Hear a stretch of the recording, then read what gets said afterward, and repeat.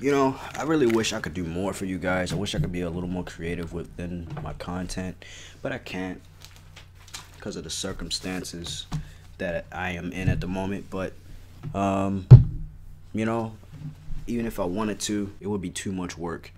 And please try to understand that there's a difference between a lot of work and too much work. One's excessive and one isn't. But regardless of that, I have something to discuss, and that is Spyro the Dragon. I got 5 things written in this this notebook of mine. And number 1, I'm gonna just get that out the way. Skylanders. Regardless of what you think about Skylanders, you have to understand that Spyro the Dragon is in it. You know, you don't have to like the design. That's fine. It's just your opinion, but it doesn't solidify, you know, the reality. Spyro the Dragon is not dead. The series was never dead. And Skylanders is successful. I believe that saying that you want Spyro the Dragon to come back is extremely conflicting. And when you want Spyro to come back, but you're shitting on another incarnation of Spyro the Dragon, aka the Skylanders one, it's disrespectful to the people that you want to bring him back, but you still want him to... It just doesn't make sense, is what I'm trying to say. So, Spyro going back to his former glory, which I actually did a video talking about that a while back, 3 years ago. But yeah, Spyro the Dragon going back to his former glory really wouldn't do anything but just satisfy the fans. And true, it can get new fans to familiarize themselves within the, you know, what made Spyro special to begin with. You can't really get rid of that, I understand that, but if it's doing nothing but satisfying the fans, then what is it doing for the series if Skylanders is already successful? That's when things start to get confusing and stuff just kind of leads up to a dead end. And then the situation could just be straight up identified or summarized as nothing but nostalgia. That's it. Personally, I would want to see either a new game that plays like the originals but has its own twist to it, or have the first Spyro the Dragon remastered and that's it. Don't need to touch the other two. Fact of the matter is, when it comes to Skylanders, Spyro the Dragon was always active. Spyro the Dragon was always successful, and Skylanders is a lot more successful than the original Spyro game. So, you know, facts will be facts, consistency will be consistency. So, there's that. Number 2, the Medieval uproar. Now, we all know Medieval got revealed for PS4. It's going to get remade from the ground up. You know, that announcement occurred at PSX 2017, and a lot of people, aka the Spyro community, or a good portion of the Spyro community at least, were extremely upset because of that. And the thing that kind of bothers me with that uproar is the fact that they know that Sean Layden sees their tweets and stuff. They know that Sean Layden sees what they want. So if you're doing that, you're just making things worse and putting Spyro the Dragon at risk if you really want it. So being immature about it is not really going to do anything but just make you look kind of immature. Very immature, in fact. Also, with the Medieval thing, I believe Voice Legend and Robokai has something to do with that. They had a part in the Resurrect Fortescue thing, so shout out to y'all for that. That's awesome that you got people together to, you know, bring Medieval back and stuff, so that's great.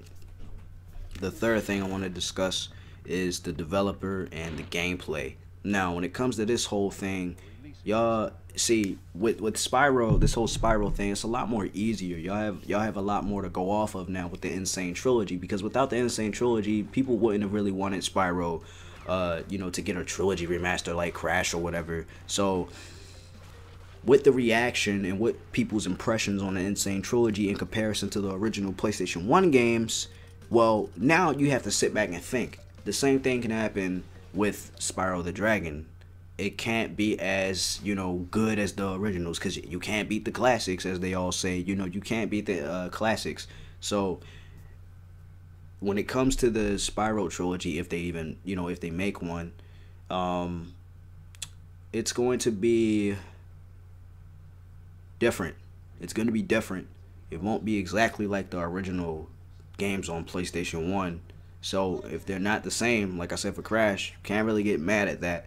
And whether who's gonna make it, I don't know who's gonna make it. I would say Toys for Bob or Insomniac, because Insomniac doesn't work for Sony. They're independent, I believe. So it's still possible for them if they still have the same level geometry and all that. But with the licensing and all that, it just gets real technical and confusing because Activision owns Spyro, but Sony distributed the PS1 games, and like it's just too much to go into.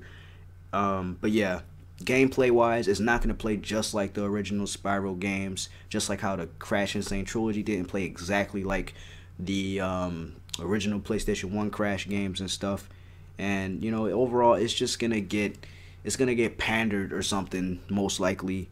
And also another thing too, I don't think a lot of people should go into this wanting it just because of how it will look, because I think with all these remasters coming out and stuff, I feel like people are really losing their focus, and now they're trapping themselves in the mindset of caring about only how the game looks rather than how it plays. The Insane Trilogy accomplished what it was marketed as, which was, you know, it was in high definition. It was the 3 games remade from the ground up, and you know, it just looks prettier. It still plays well, it plays nice. You know, controls aren't terrible or anything, but it's just, it's not gonna play like the originals. It doesn't have that same feeling. So if Spyro does get an HD trilogy or whatever, it's not gonna play as good as the original.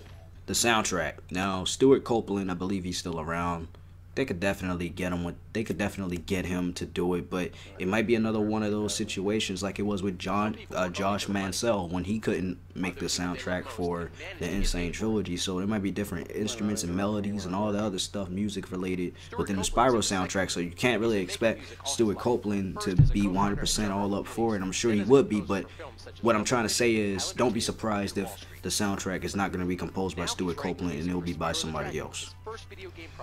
2018, I feel like the Spyro the Dragon remaster or the Spyro the Dragon trilogy remaster will get announced, and then they'll come out in 2019, because for 2016 that was Crash's 20th anniversary. It got announced in 2016 when he came back, and then, you know, Insane Trilogy came out in 2017. So I feel like the same thing will happen for Spyro. Also, there's new merchandise for Spyro. There's a shirt actually by, I forgot what it was. I'm not gonna try to attempt it and then sound all wrong, but this company is actually affiliated with Activision, or they more so have licensed products. This isn't a bootleg. They're also like they've also collaborated with Hot Topic, and Hot Topic collaborated with Activision for the, you know, the Crash tees and stuff. So pretty much this is a licensed shirt from Activision, and they were getting sold around PSX, I think. So that's pretty cool as well. But yeah, I don't want no more remasters after this, man. I really don't, because now it's just looking like a trend, and it seems like a kind of a cheap way to continue a series, honestly, to me at least. You know, in a sense, it's just kind of annoying now. And with how people are acting on social media about this whole thing, I don't really know what to say at this point. So yeah, I'm in this video off. I'm not really the most excited person when it comes to this whole thing, because I've tried to record this video at least 10 to 15 times, and just discussing this topic alone is pretty complicated and a little irritating because of just how excessive it is in some aspects. So yeah, I'll see y'all later. Thanks for watching, and y'all have yourselves a good one. Peace.